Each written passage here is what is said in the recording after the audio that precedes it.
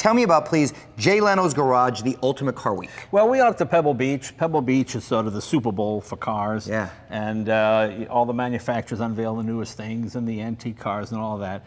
And there's just so much to take in. So we went up with a crew and we shot a special for CNBC, and we just got a little bit of the financial side of it. Are cars good investments? Showed some of the old cars, had some fun with the cars, showed some new things being introduced. It was a lot of fun and pretty exciting.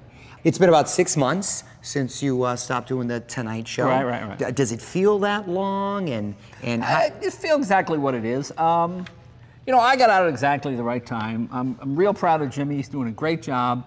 And that's the key. You know, everybody's left the Tonight Show left when it was #1. Steve Allen left when it was #1. Jack Parr left when it was #1. You continued that streak. And yeah, and that's what it is. And clearly, obviously, Fallon looks up to you. And how do you like his new approach, sort of, towards the Tonight Show? You know, every host brings their own thing.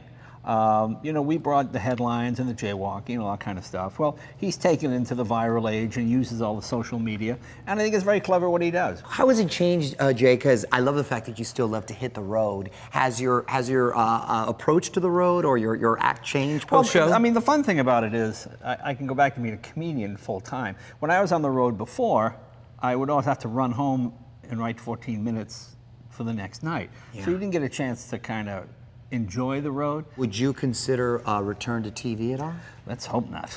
Well, I mean, I'm on TV now. I do some stuff on Jimmy's show. I've done. We did a comic, Last Comic Standing thing the other day. You know, I like what I'm doing now. It's fun to do.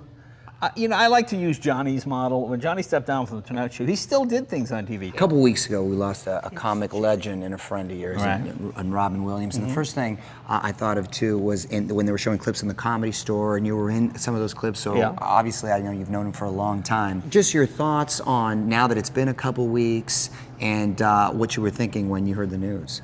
Well, I mean, it still seems like yesterday. I mean, Robin and I pretty much started out together. I was at the Improv the first time he auditioned. But, you know, most of all, he was a good friend.